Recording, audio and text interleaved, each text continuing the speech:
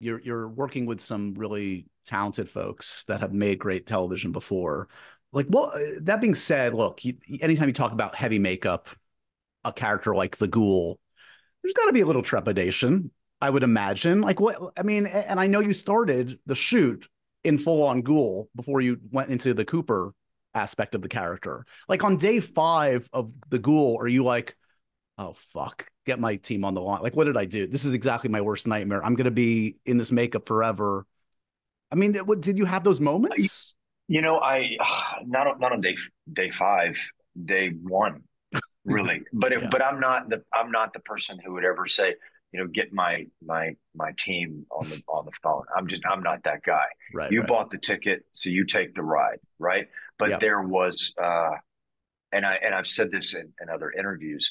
The first day that we did it, it was like 106 degrees in New York, with the heat index, yeah, and and I was in this makeup. We walked out for the first time, knowing that we're going to work, right? This is it. I'm going on camera, and I have all of the stuff on, and I have all of this stuff on with all of the clothing on for the first time, the very first time where everything was on all at once, and I'm walking, I know how to walk with spurs, man. Like, but I can't really see. My right. peripheral vision is compromised, and I'm just kind of making my way down and kind of understanding, like, I don't even know, this is, oh my God, I'm gonna fail these people who believed in me. I don't know how to do this. And then we got right before we were going on, my buddy Jake Garber, who did my makeup and is a very, very,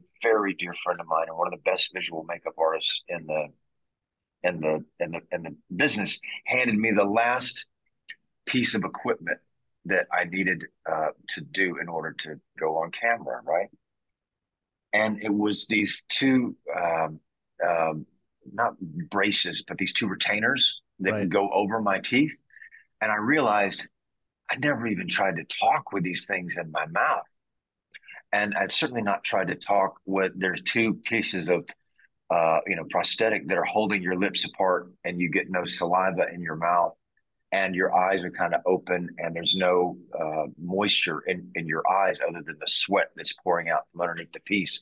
So it was kind of all of it. And we did the first couple of takes, and there was a break in between, and I was so hot. I sat down on this log that was there, and again, Josh, I've said this in other interviews, but I did genuinely say, I don't know if I can do this. Yeah. I don't think I can. And you're standing. This is day one, and you're looking at Mount Everest, and it's like, I didn't bring the right shoes, so I can't make it up this hill. But then, you just relax into it, don't you? Right. And you don't complain, and you just keep your head down, one foot in front of the other, and that's one of the greatest lessons. I wonder if you feel that way about an interview.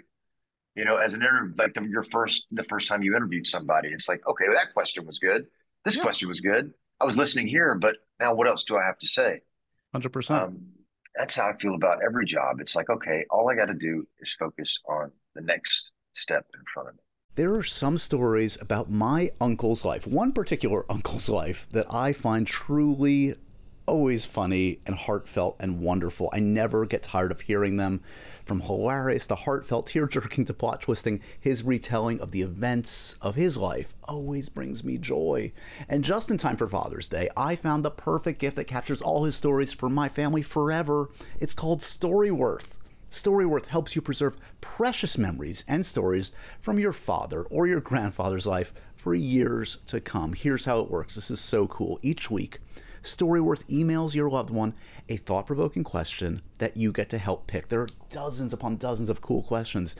Their favorite teacher growing up, their favorite movie growing up, their TV show, all of these spawn these great answers, and Storyworth makes the writing process a breeze. All your loved one needs to do is respond to that email with a story. It can be long or short, it really doesn't matter.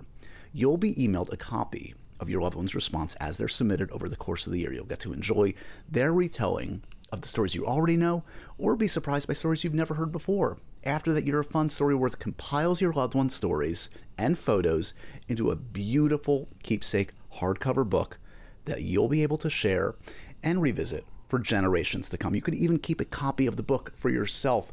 This, for me, is going to be a perennial. Every year, if not multiple times a year, I'm going to come back to this book and I'm going to share it with my family and the next generation.